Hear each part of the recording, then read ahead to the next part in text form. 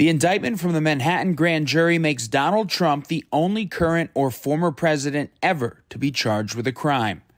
The investigation, led by Manhattan District Attorney Alvin Bragg, centers around an alleged $130,000 hush money payment to adult film actress Stormy Daniels.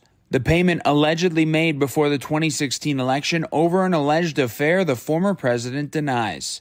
Trump responded in a lengthy statement that read in part, quote, "This is political persecution and election interference at the highest level in history."